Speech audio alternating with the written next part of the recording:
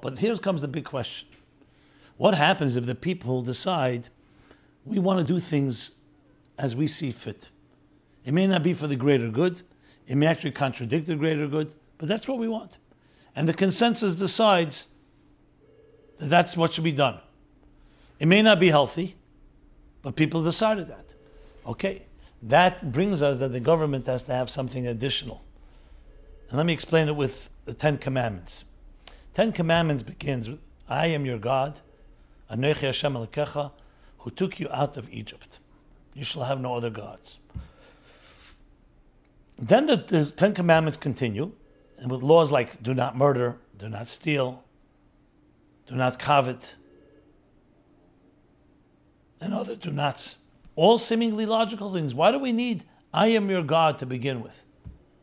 So the answer is given, one of the answers.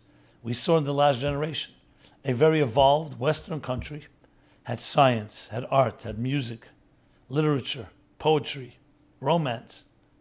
And yet they stooped, perhaps in the lowest levels that human beings can stoop to, in the killing of innocent men, women, and children. The Nazis, the Germans. They were not accused of being a third world country, but they behaved worse than any third world country ever behaved. Why?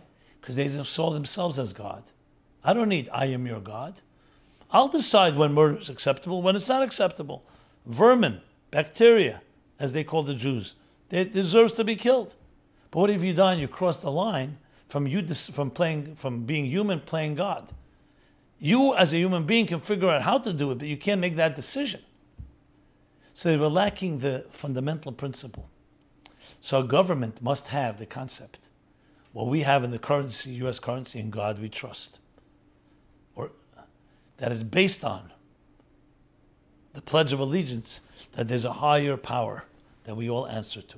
Why is that vital? Why can't you have a government without that? Because that guarantees the absolute rights of an individual, that nobody can ever write an amendment and strip that individual of those rights.